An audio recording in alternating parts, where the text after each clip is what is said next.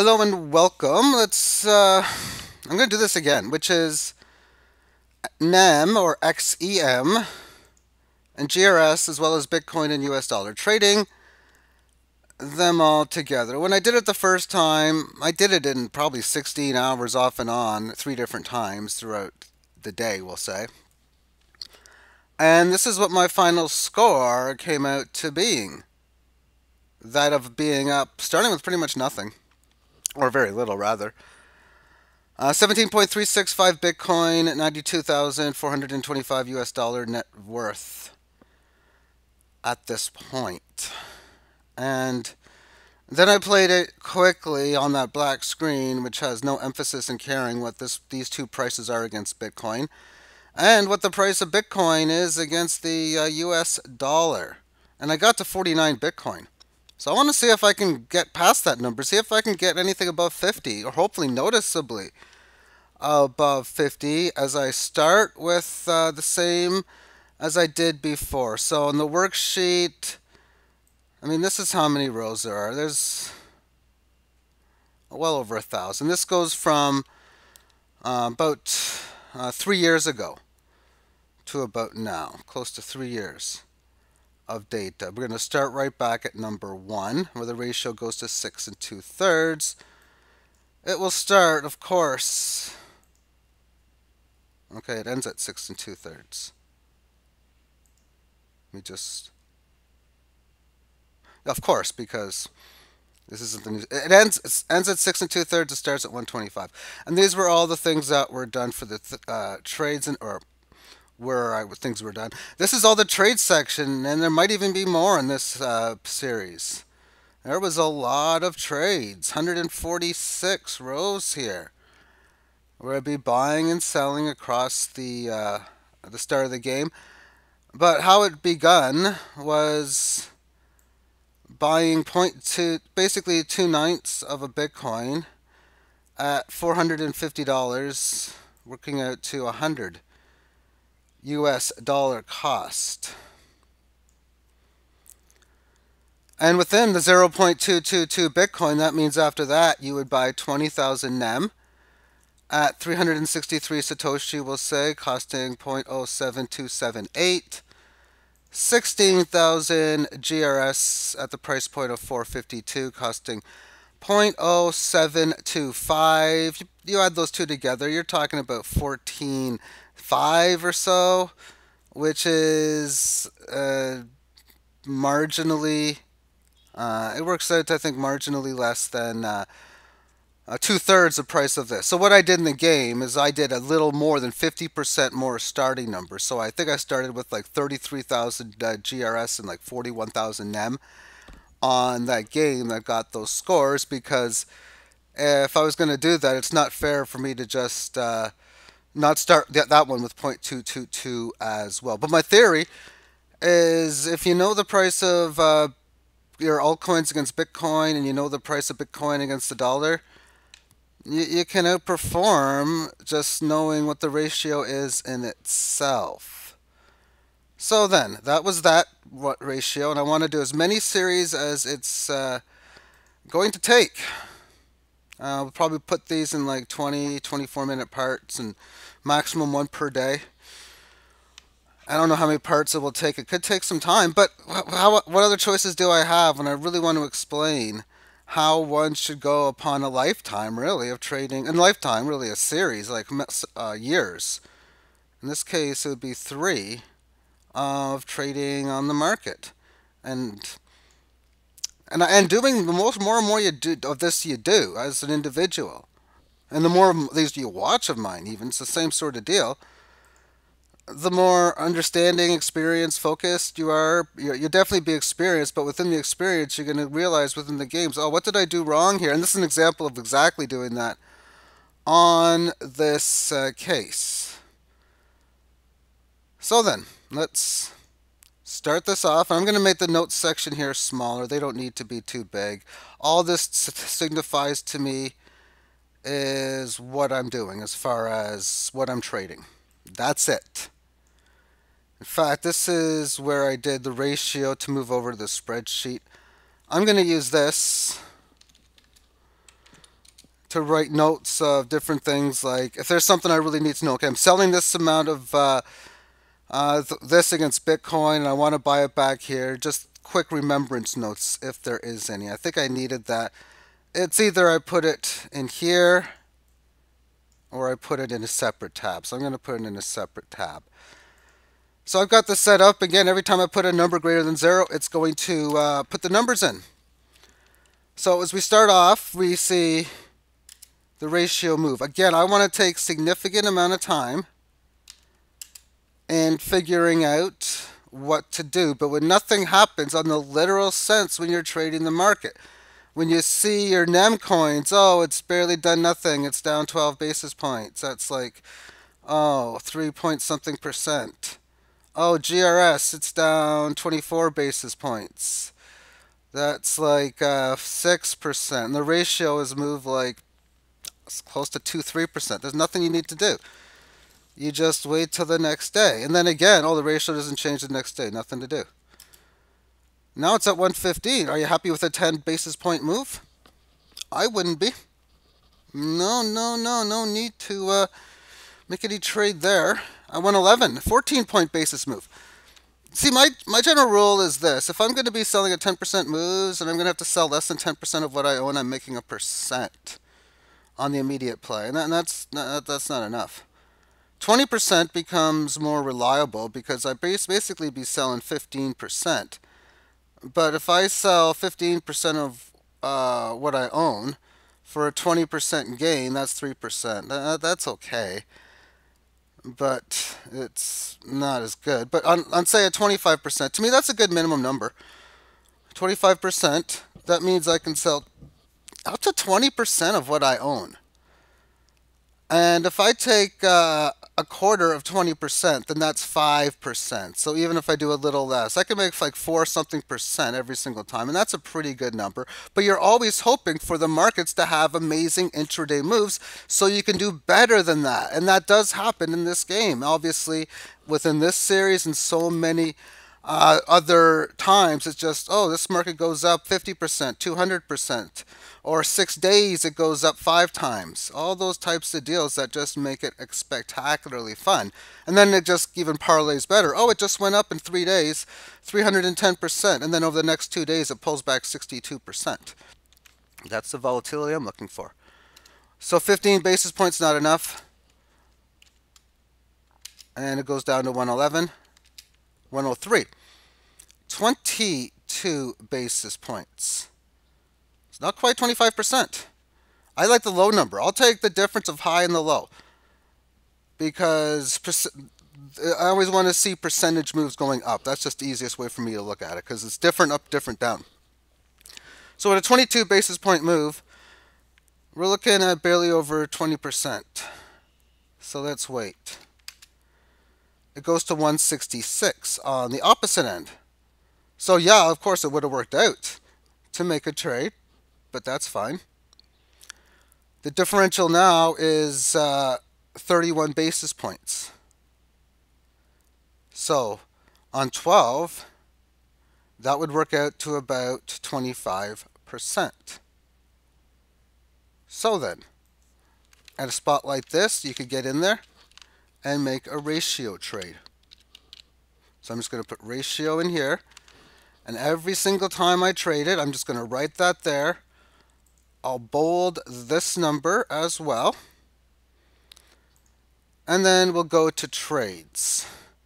How this is set up on my screen is if I put the 1 in here, it will automatically put up what the current price was. And if I don't manually put the new price in, like I didn't here, then you're going to have to fix it. Because it automatically just asks what the last price is.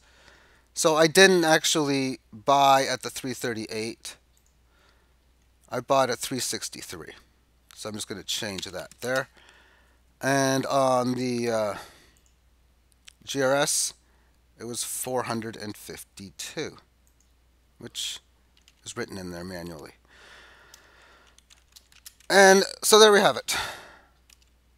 So obviously, the market that goes up, it's up 110 basis points, so this is down pretty good. So this to me is an obvious spot where you'd want to, again, make that type of trade. So how many do we want to sell? Well, 25%, the most I want to do is 20. So then, 20% of 20,000 is 4,000. Let's hit the maximum number. And what does that mean on the other side? And I'm just going to write in 338 here so I don't forget, and write 562 in here.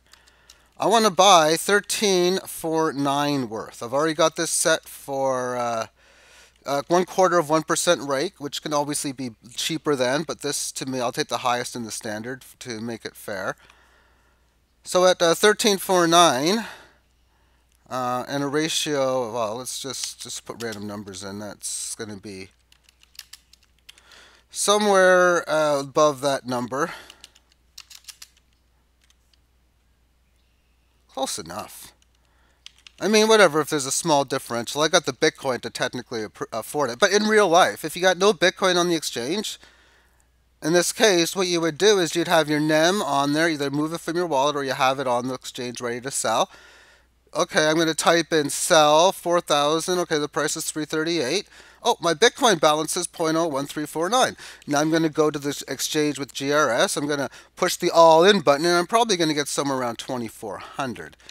So that's generally how it's going to work that way. So let's move on to, and basically what I want to do too is take a look at the wallet after each section and just track how the results go, because now I'm up $5.45 or up 0.012 Bitcoin. And given the starting amount was 100, I'm up about 5% in the very early stages of playing this game. Let's move on. So after 166, what we can do is just even go like this. Okay, well, let's get what the exact number is. I want 25%. So 1.66 multiply 1.25, well, that's 208. And if something goes up from 1 to 1.25, or what is that of a 25% gain?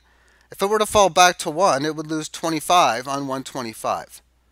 That's 20%. So I'm going to multiply it by 0.8.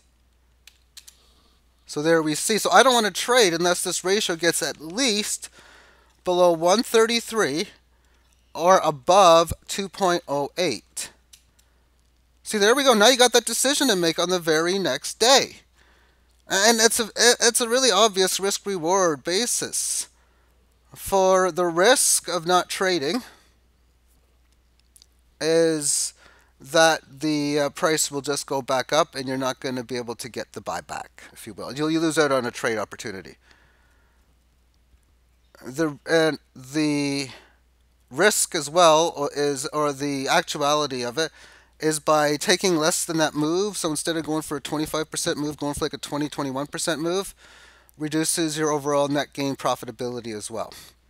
The reward is you get a much better price, maybe even 120, 110, and you could get a much better gain. So let's go strict and not take that trade and move on and see what happens the next day. There we go. So 126.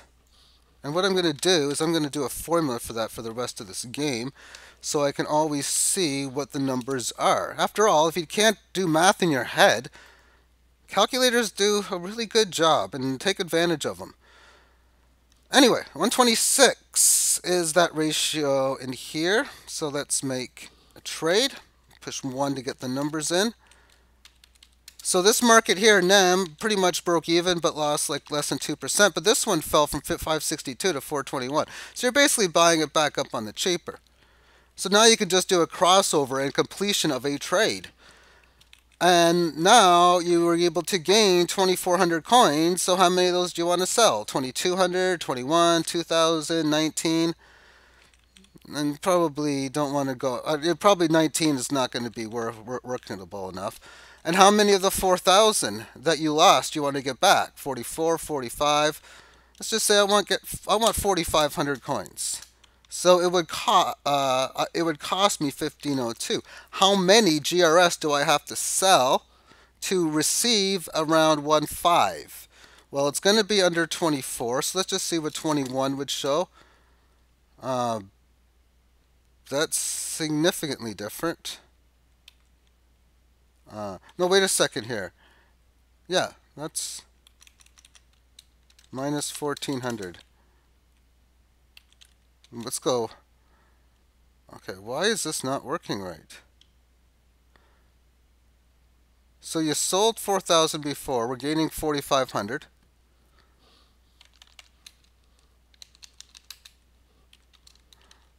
Okay, it's a good gain. It's actually a spectacular gain. Okay, sorry for the delay. See, it's less than 36. So 35.80 maybe? Close enough. So on that situation, you gain 500 at this price here. So 500 additional XCM and 1,160 on the GRS. So definitely a fantastic result. Now the play's in the negative because markets have went down. So you're down about 5.7%. Let's move on to the game again.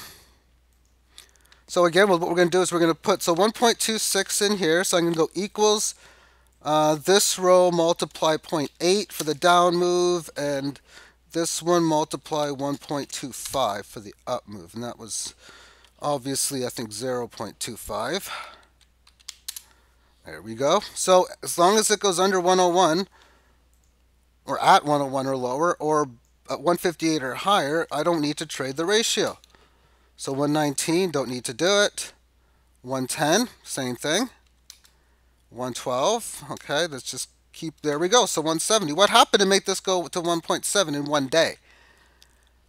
I like how it's 12 basis points, or about 7-8% above my target number to begin with, so a bit better of a gain. I can sell maybe a little more than I would normally have intended to, which is a nice feeling.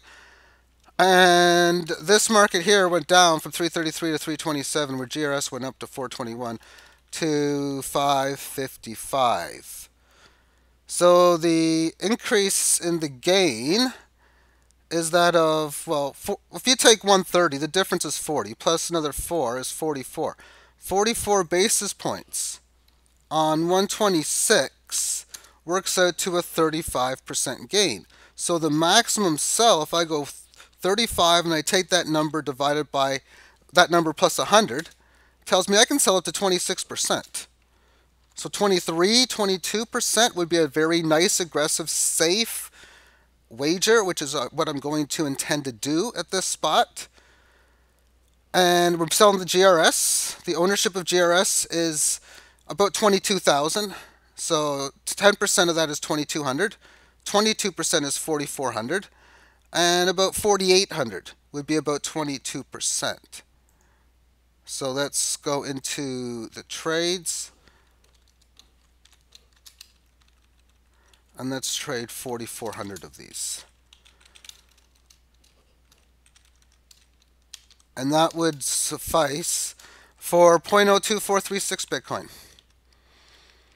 Okay. Well, the score, it's going to be something like, what, 66? More than that. Even more than that. Or less than that.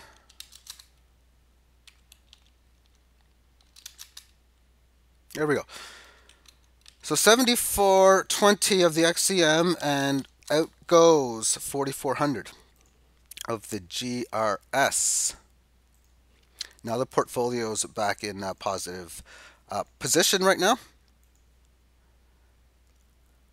And let's move on to the game again. So last trade is in at 1.7.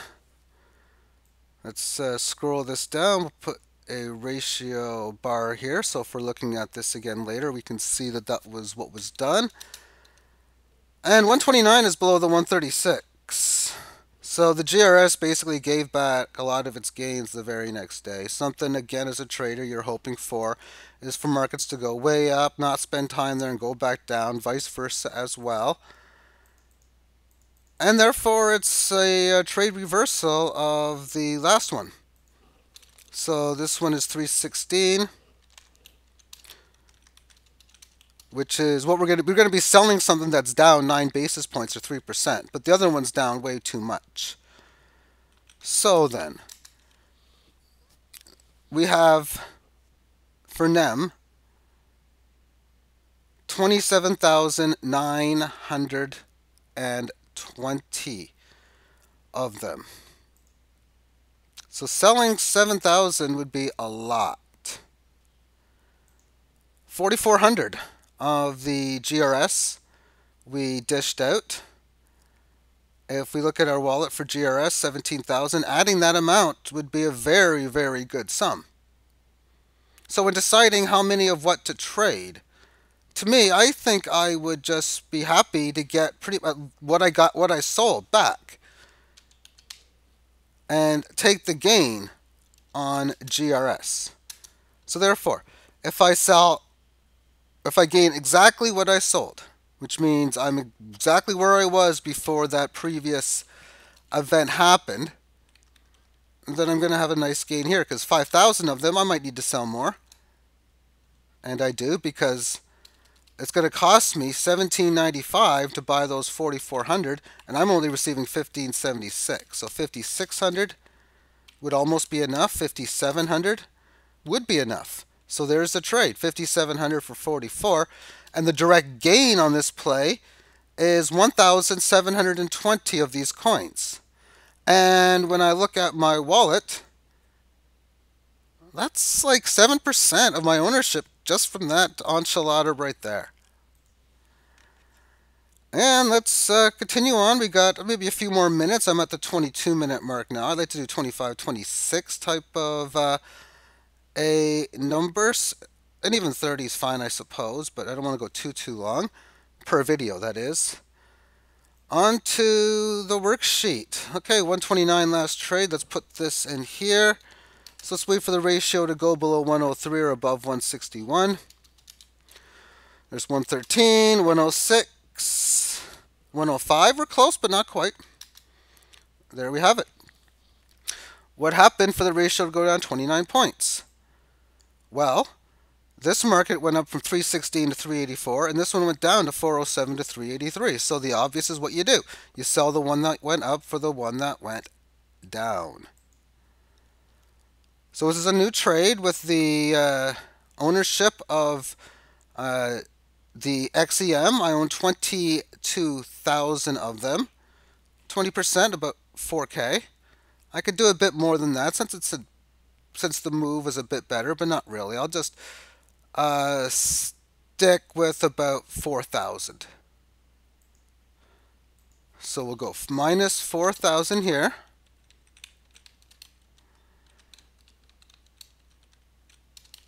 And then at this point, I should get somewhere close to the same, I would think. Oh, not quite.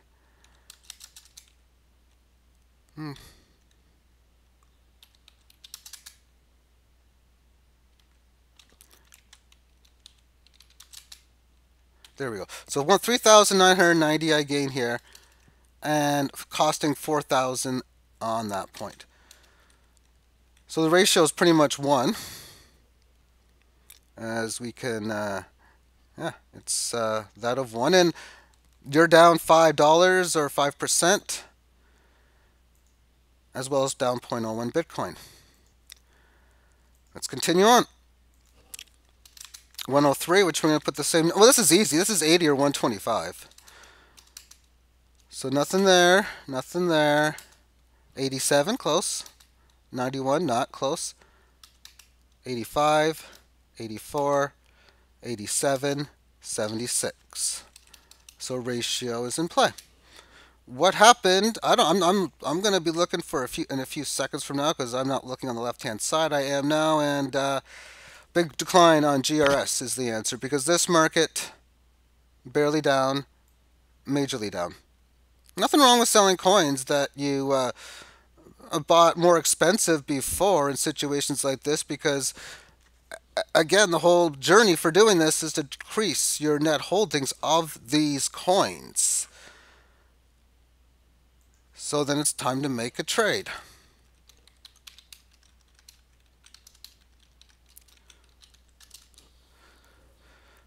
So of the XEM, how many do I want to sell?